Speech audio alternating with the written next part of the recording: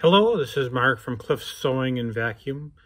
Today I'm going to demonstrate how to sew on a button with the included foot using the Necchi Q132A. This is the foot you will use. You'll find this foot in the attachments that come with the Necchi Q132A.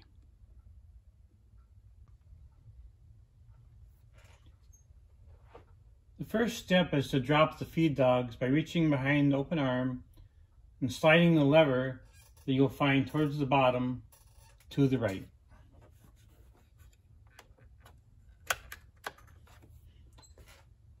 Lift the existing foot in the air with the lever on the rear of the machine by pushing it in an upwards direction. Next, remove the existing foot and put on the button sewing foot by pressing the lever on the back of the ankle.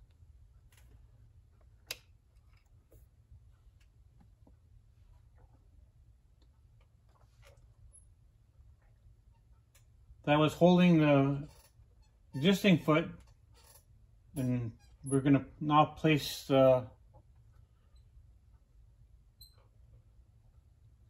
button foot on. You place it with the blue in front and the metal bar on top, and slide it in place.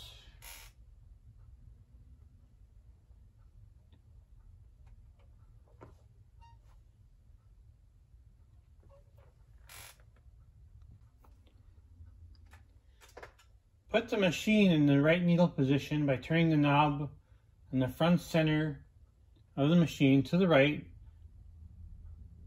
which puts the needle so it'll go down on the right side of the foot.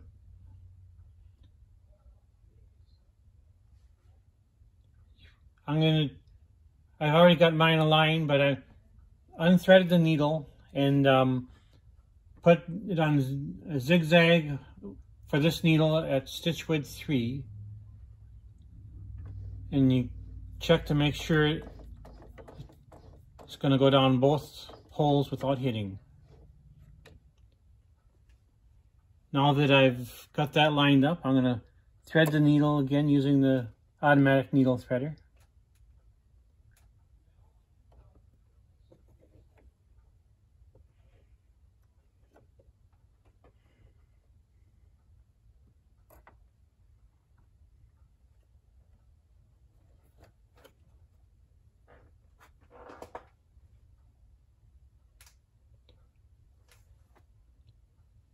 Now you want to place your button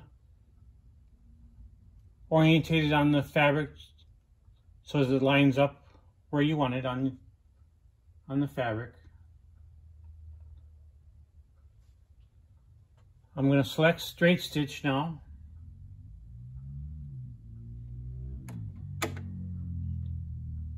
And I'm going to move it from zigzag 3 to 0. And I'm going to do about 4 stitches on straight stitch before I switch to zigzag.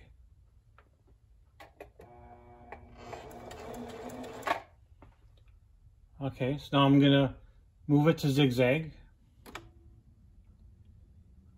I'm going to put it back on 3 because I previously tested this button and 3 lines up good for the holes. And I'm going to do about 10 stitches on zigzag.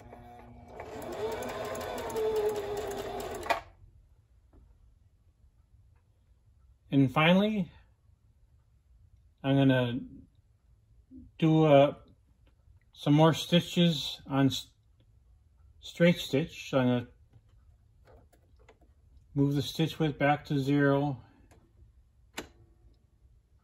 select straight stitch, and I'm going to do 4 more stitches to tie the fabric down, to tie the threads so they don't come loose from the fabric.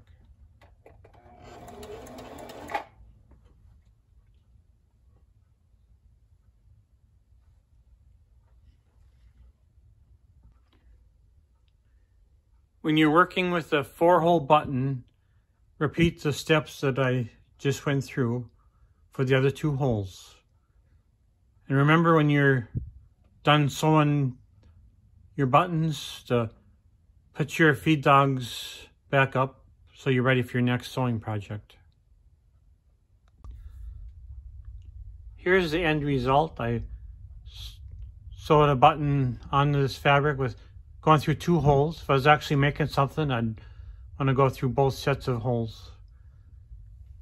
If you like these videos about how to use the various features of the machine, please like the video by hitting the thumbs up below. And also subscribe below so I know there is demand to see more of these short how-to videos on the Necchi Q132A.